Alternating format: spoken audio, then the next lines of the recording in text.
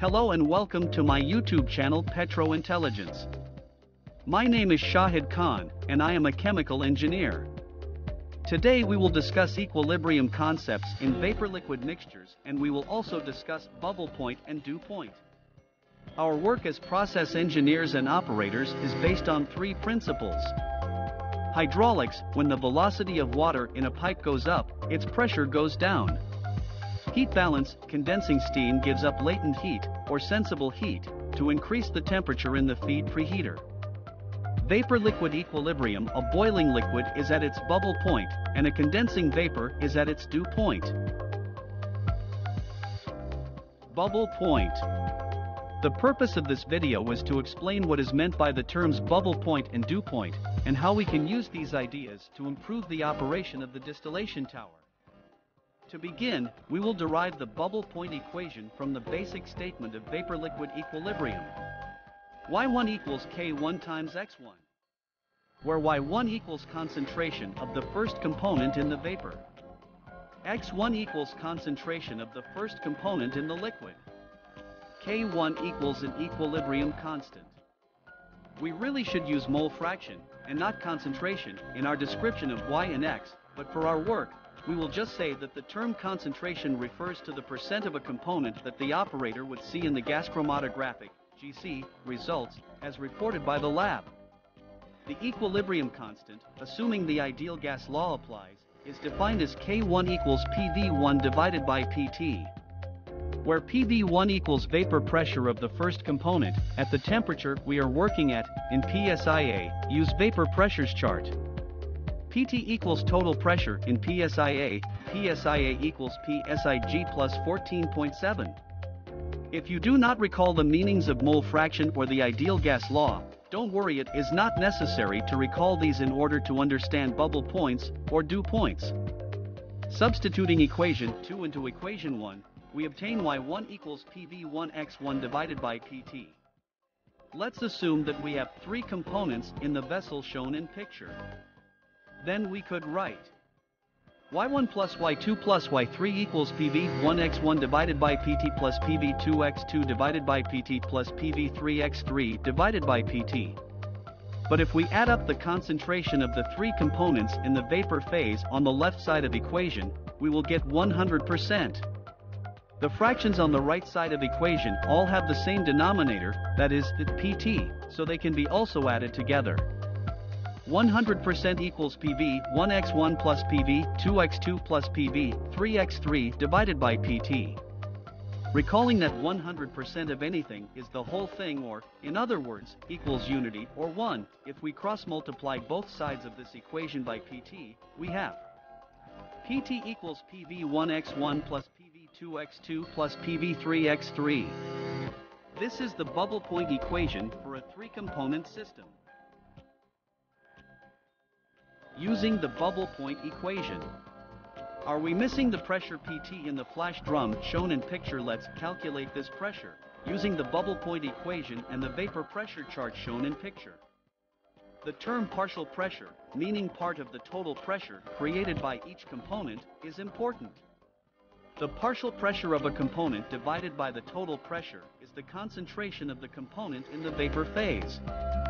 For example, the concentration of propane in the vapor leaving the drum shown in picture is 66 pSIA divided by 122 pSIA equals 54%. What is the concentration of pentane in the vapor?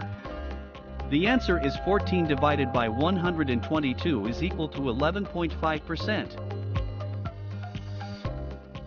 Adjusting temperature to meet a product specification.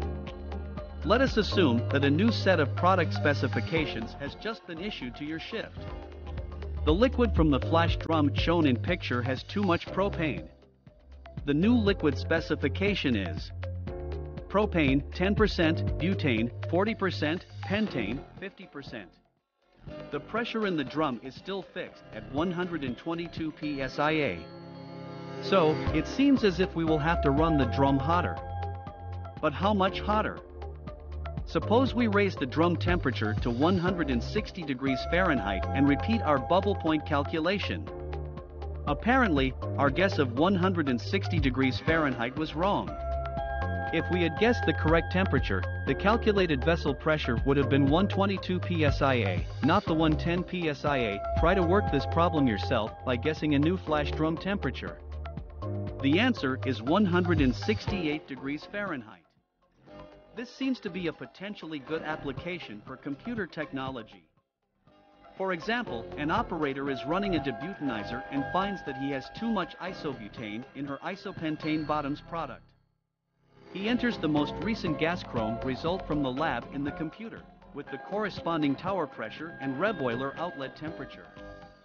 Next, he enters the isobutane specification she would like to achieve in the tower's bottoms product.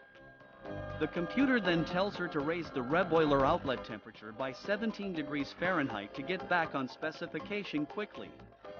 This is a lot better than guessing at the reboiler temperature, lining out the tower, and waiting half the shift for the lab GC result before making your next move. Dew point calculations. We will now derive the dew point equation from the same basic statement of vapor-liquid equilibrium, starting within the previous section, y1 equals PV1x1 divided by PT. Now let's multiply both sides of this equation by PT/PV1. We will get y1 PT divided by PV1 equals x1. Again, let's assume we have three components. y1 PT divided by PV1 plus y2 PT divided by PV2 plus y3 PT divided by PV3 equals x1 plus x2 plus x3. However, if we add up the concentration of the three components in the liquid phase on the right-hand side of equation, we will get 100%, which is unity or equal to 1 as before. y1 PT divided by PV1 plus y2 PT divided by PV2 plus y3 PT divided by PV3 equals 1. Next, we divide both sides of the equation by PT, the vessel pressure. y1 divided by PV1 plus y2 divided by PV2 plus y3 divided by PV3 equals 1 divided by PT. This is the dew point equation for a three-component system. Using the dew point equation. Is science really this easy? Much of the science applied to process engineering is straightforward. In order to show you how to calculate the temperature of the vapor leaving the depropanizer in picture, we will use the dew point equation. This time, we know that the tower top pressure is 175 psig, or 190 psia. We also know that the composition of the overhead vapor is propane 80%, butane 15%, pentane 5%. It is normal to assume that the vapor leaving the top of a tower is at its dew point. That is, it is at equilibrium with the liquid on the top tray of the tower. Unfortunately, this assumption falls apart if the tower is flooding and liquid is being entrained overhead from the column with the vapor. However, assuming a normal, non-flooded condition, we will guess that the tower top temperature is 140 degrees Fahrenheit.